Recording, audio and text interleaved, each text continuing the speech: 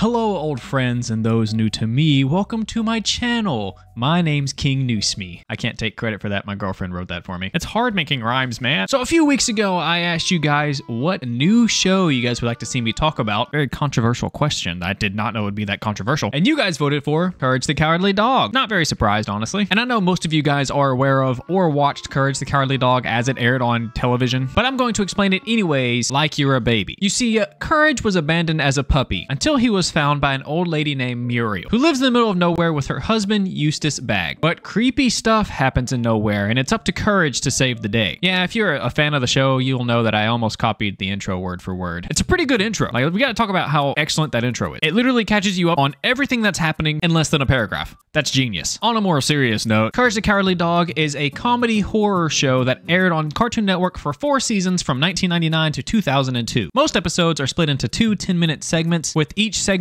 being a different story. And a little more background information for those who are interested. Courage the Cowardly Dog was originally a short called Courage the Cowardly Dog in the Chicken from Outer Space on a show called What the Cartoon. What the Cartoon was an anthology show that was used as secret pilots for shows, and it helped a bunch of shows get recognized. Shows like Courage, Dexter's Lab, Johnny Bravo, the Powerpuff Girls. And you can actually watch the whole 7-minute segment of the original Courage pilot on YouTube. And it's actually really cool to see how little it changed from the pilot. And despite his name being Courage, the dog is scared of literally everything. And it doesn't help that paranormal creatures seem to be drawn to him, and they just torment the poor little guy and his family. For many people, this show was their introduction into the horror genre. If you ask anybody if they remember the show, they'll probably say, "Oh my god, that scared me so bad." That's usually what you get. Then they'll probably mention episodes like Return the Slab, the You're Not Perfect scene, those weird-ass rat things, the Mask episode, the whole thing, honestly, the weird floating human head, but most of the time they mention Freaky Fred, which is probably why he won the poll. This show had a unique way of mixing 2D animation and CGI and sometimes live action to make the world feel more ethereal and to make things seem more paranormal and out of place. Most of the time, the CGI characters are the monsters we see, and most of the time, they're the scariest ones. The show would also tackle a lot of serious subjects like acceptance, anxiety, love, abuse, and in this episode, it's obsession and serial killers. But that's enough talking about the show. Let's get into the episode. Freaky Fred is the 4th episode of the 1st season, and it's the second half to another pretty popular Courage story called The Demon in the Mattress. The main antagonist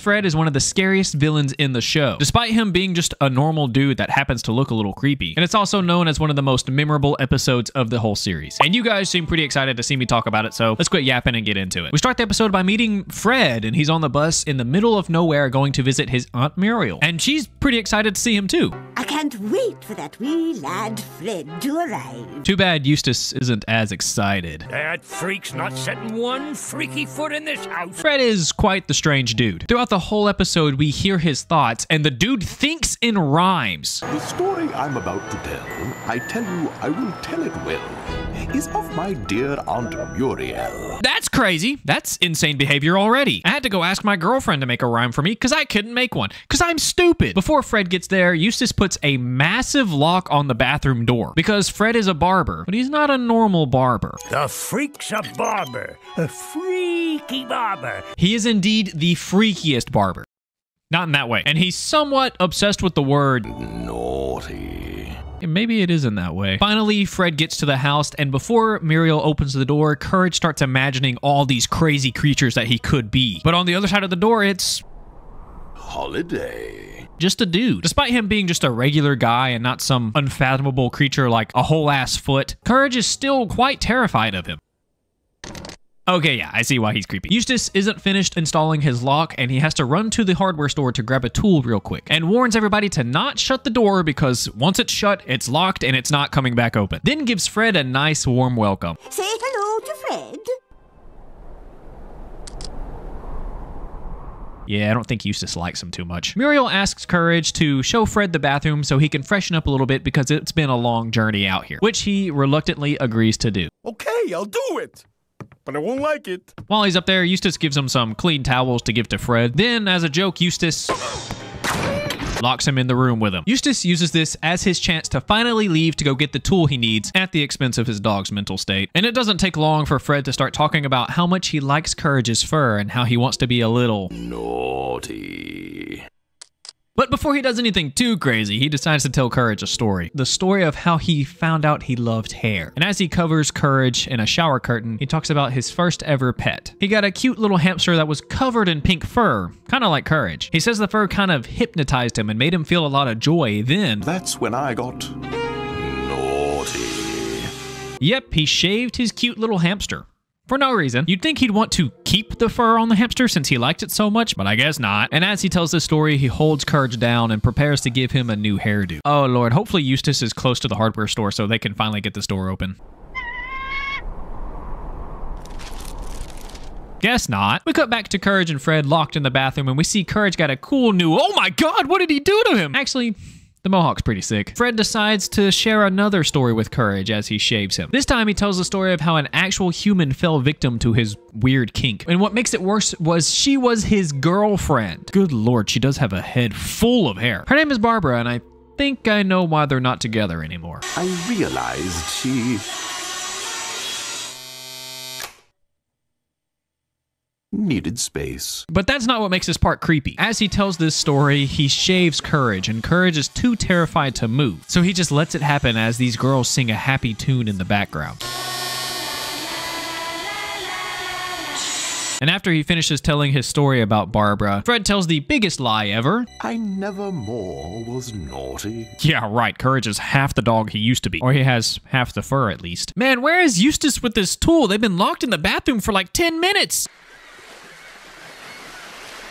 Seriously. Meanwhile, Muriel brings them some pancakes so they don't starve to death. I just thought that was nice. And Fred literally force feeds Courage the pancakes as he tells him one last story. This time he was a little naughty at work. A Lorax-looking fellow comes into his barber shop and asks for just a trim. And let's just say, His bank, it beckoned. I found it's old. Fred took a little too much off the top. Since it seems like Eustace isn't going to be back anytime soon,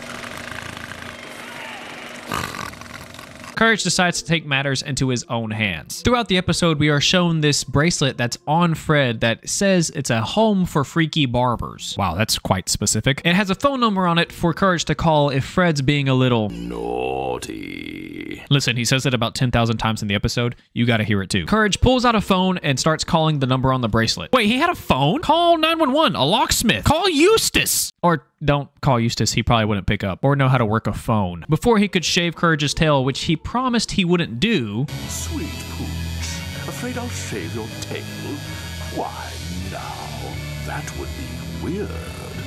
Okay, sure. The freaky barber people come, break down the door, and take Fred with them in a straitjacket, where he belongs. And Muriel seems to think it was a decent visit. What a lovely visit. Can she not see her shaved dog 3 feet away from her? And before we leave, we see that Fred left Courage a nice little note on his back. With love, Fred. I mean, I guess that's kind of sweet, but you really should ask before you just start shaving people. Well, I guess if he did that, he wouldn't be naughty. And that's the end of the episode. And I know as an adult, this show is very goofy, not scary at all. But as a kid, the creepy smile, fast-paced editing, little girls singing, the sound of the clippers, the helplessness you feel for Courage, and that goddamn smile, it's so creepy. This really makes a terrifying episode. And I would know because it scared me a lot as a kid. As an adult, I think Fred is supposed to be a metaphor for a serial killer, maybe? That's the kind of vibes it gave off to me. He started off by shaving his pet hamster, and most serial killers, they start off by killing small animals just to get the thrill. That's a pretty well-known fact. Then he moved on to somebody he knew, his girlfriend, which serial killers kind of do as well. Then he started killing... Whoa, he started shaving. And then he moved on to the poor cowboy dude that just wanted a trim, all because he wanted to be a little naughty. I had to throw one last one in there for you. So it kind of makes sense that he had the evolution of a serial killer. That's what I'm thinking. Let me know what you think in the comments below. Fred himself is an obvious reference to Sweeney Todd. For those who don't know what Sweeney Todd is, go watch Sweeney Todd. It's awesome. Sweeney Todd is a revenge story about a barber that uses his job as a disguise to kill people. He lures people in with the promise of a haircut just to slit their throat and give their body to the meat pie store downstairs. Yeah, they grind up the bodies and use them in meat pies. It's a pretty brutal story. Really, go watch Sweeney Todd. It's awesome. I love it so much. Let me know what you think about Courage the Cowardly Dog in the comments below. Also, let me know any other stories you want to see me talk about. I have a Patreon. The $5 members get episodes a day early, plus some bonus content and maybe some pictures of my cats. Also, your name right here. Whoa, look at those. Like the video if you like the video. Thank you for watching the video all the way through. I appreciate you all, and peace.